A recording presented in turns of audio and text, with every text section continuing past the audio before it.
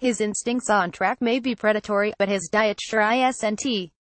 As it turns out, Lewis Hamilton credits much of his success in this Formula One season to his decision to axe animal foodstuffs from his diet. "I feel the best I have ever felt, physically and mentally. All year I have felt strong mentally, but physically I have taken a big step, and that is with the decision I have taken to change my diet," Hamilton told Motorsport.com. Hamilton's move to an plant-based diet has been a few years in the making.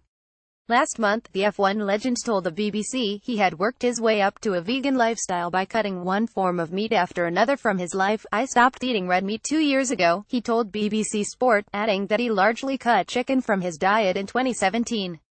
"I have generally been pescatarian for the majority of the year, and now I've cut fish." But the Mercedes AMG wheelman and Albutserton 2017 Drivers' Championship winner also credits his success this year to a few other factors.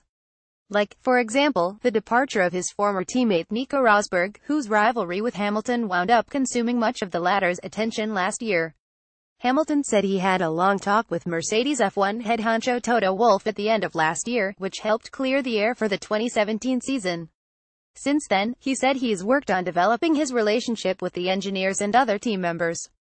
The 32-year-old Brit admitted his team's ongoing battle with Ferrari during the season helped sharpen the team's edge, especially compared to last year, when the rivalry between Mercedes' two drivers sucked much of the air out of the room.